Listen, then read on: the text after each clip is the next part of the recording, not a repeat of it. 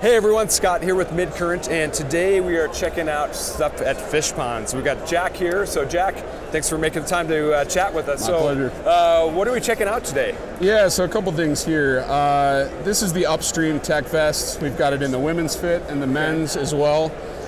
Really just a great all-around functional vest. Everything that you'd expect in a vest and a little bit more. On both of these we've got the net holder in the back. That's something that we're adding to all of our stuff.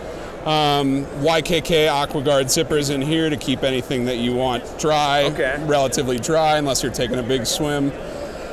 So all around, just a really functional, thoughtfully designed vest. The most important thing to me, though, is the environmental angle on it, though. Okay. So, this is... Yeah, talk a little bit about that. Absolutely. So this is made out of a fiber called Ecomill, a fabric called Ecomill. It's completely 100% regenerated post-consumer nylon waste. So instead of taking scraps off of the floor of the factory, we're actually taking nets out of the ocean. We're taking, carpets out of landfills, regenerating that nylon and creating these vests. Wow.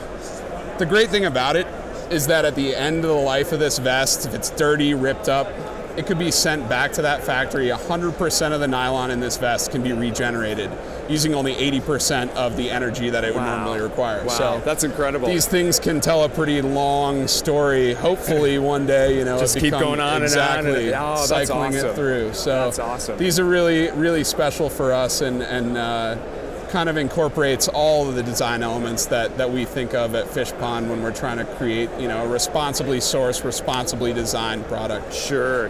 I love the aesthetics. I mean, everything that you guys do, it seems very thoughtful and absolutely, and so often, different fits for vests aren't really accommodated. There are a lot of different needs based on body type, and so having a men's fit and a women's fit was really important.